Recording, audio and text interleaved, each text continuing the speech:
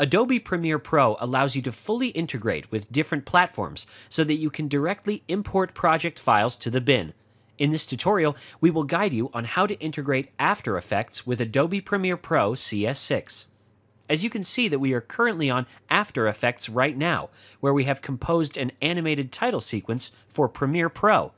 This sequence primarily consists of two text layers, where the text layers have been marked with toggle animation. We have also created a separate effects layer which is adding a glow on the text layers. Just save the project and you're done. Now we are to move to Premiere Pro, where we will be using that saved file as the title layer.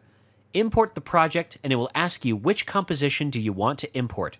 Since we have designed only one sequence, it will only show one option here. Select the layer and click on OK. Now drag that sequence into the overlay layer in the timeline. Transform its size and position it on the screen. You can also increase the length and speed of the sequence using the Rate of Stretch tool. Once done, hit Enter to render the sequence, and you're done.